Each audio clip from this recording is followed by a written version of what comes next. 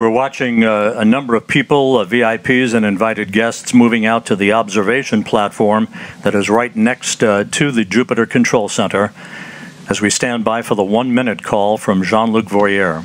À tous les vidéos, attention pour moins 1 minute.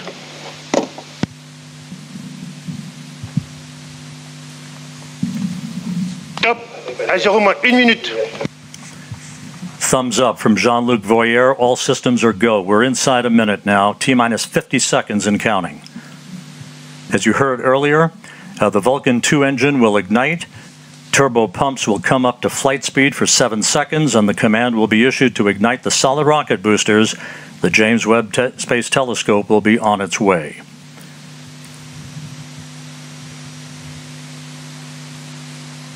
T-minus 30 seconds and counting.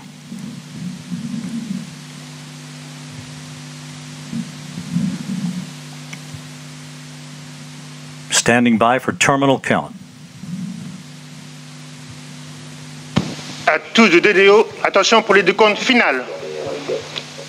10, 9, 8, 7, 6, 5, 4, 3, 2, unité, top.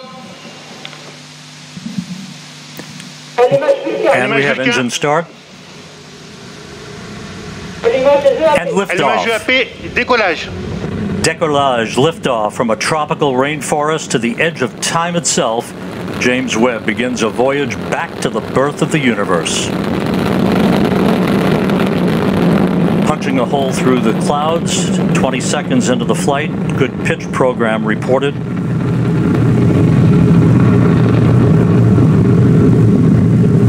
Trajectoire est nominale. Vehicle performance is nominal.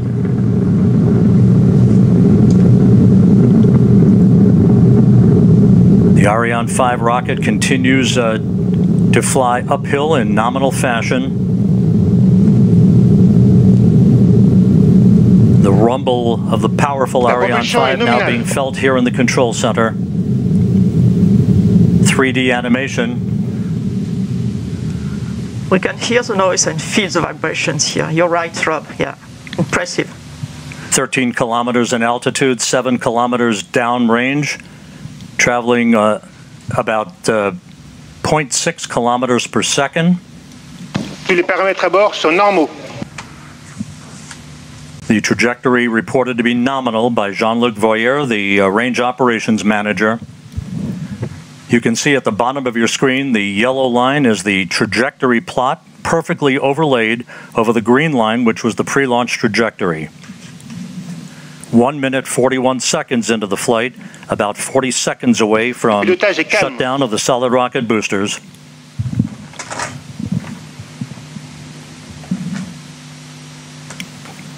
Coming up on the 2-minute mark into the flight.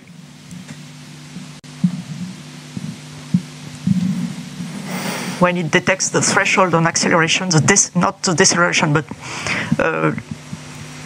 less acceleration for Tous les paramètres à bord sont normaux.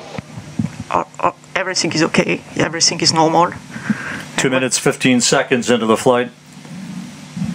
When the computer detects this threshold, it will separate. Séparation des EAP. Done. We have confirmation of solid rocket booster separation from Jean-Luc Voyer. This coming at an altitude of 44 miles.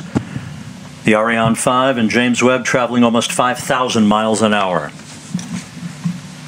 We have about 1 minute, 5 seconds to go before fairing jettison. That'll be the next critical milestone.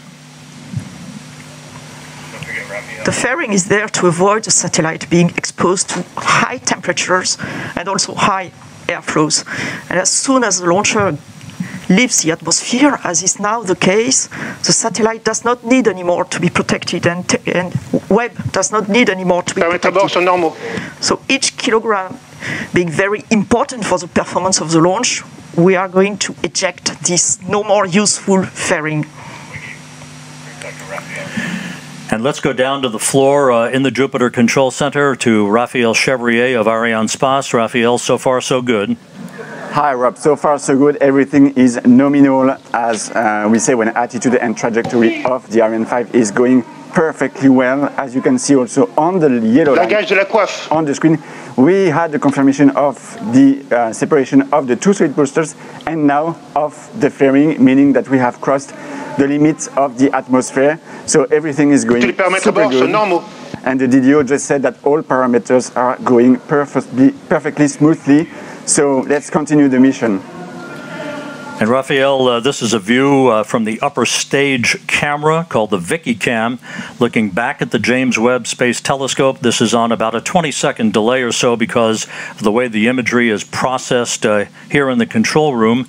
There's your telescope ready to unfurl its wings basically and begin its journey to the Lagrange point, the L2 point, about 1 million miles away from Earth.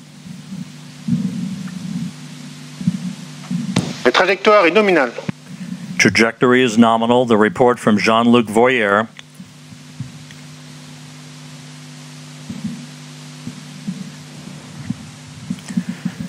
The liftoff time confirmed here in the Mission Control Center at 12:20 Greenwich Mean Time, 9:20 a.m. Kourou time, 7:20 a.m. Eastern Time.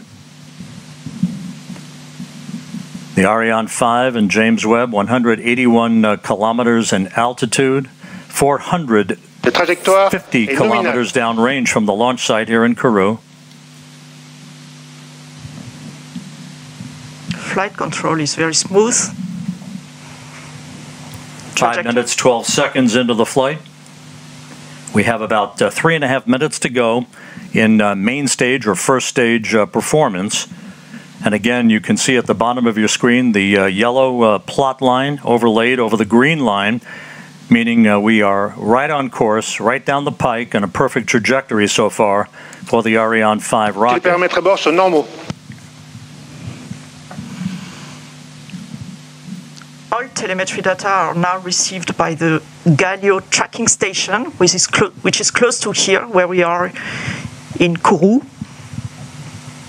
It will track the launcher up to the ignition of its upper stage. Pilotage est calme, la propulsion est nominale. And then we'll have the Natal station in Brazil, Ascension as you can see on the map, in the middle of the ocean, and the two last stations in Africa, Libreville and Malindi, one on the east coast, the other one on the west coast. And the one on the west coast, Malindi, you can see that the telescope will be separated more or less over this Malindi station. And this Malindi station will also acquire the telemetry data from the telescope. You can see both are green, Galileo and Natal on this animation. It means they are expected to receive the data, and it was confirmed right now by the launch operations manager. Acquisition de la télémesure par la station de Natal au Brésil. And just confirming now that telemetry is being processed through the Brazilian tracking station. The telescope is also processing telemetry through the tracking and data relay satellite system.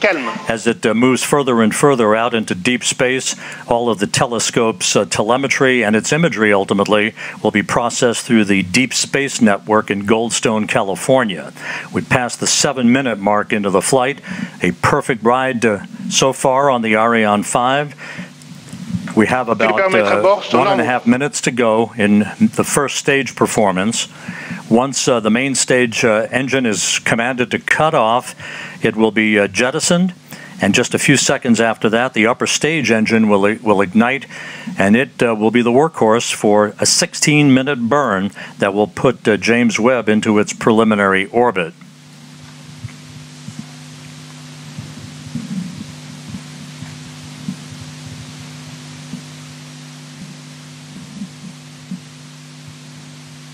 About 11 minutes from now, telescope controllers at the Space Telescope Science Institute will be sending commands to prepare James Webb for the initial series of commissioning activities that will lead to the deployment of its solar array and the initiation of generation of electrical power for the telescope.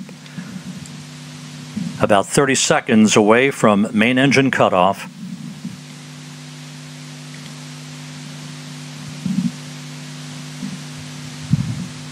La trajectoire est normale.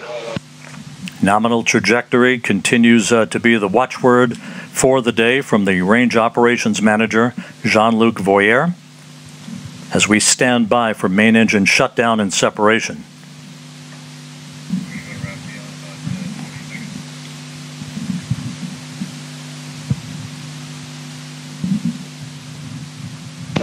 Extinction de l'EPC. Séparation EPC. And we have main stage shutdown and separation confirmed here in the Mission Control Center, and the ignition of that upper Allumage de stage. SC. And Raphael Chevrier down in the fishbowl. So far, so good. Yes, Rob, we have the confirmation of the separation of the main stage and the ignition of the upper stage. The trajectory is perfectly nominal. This is a very important moment for us because it's always a challenge.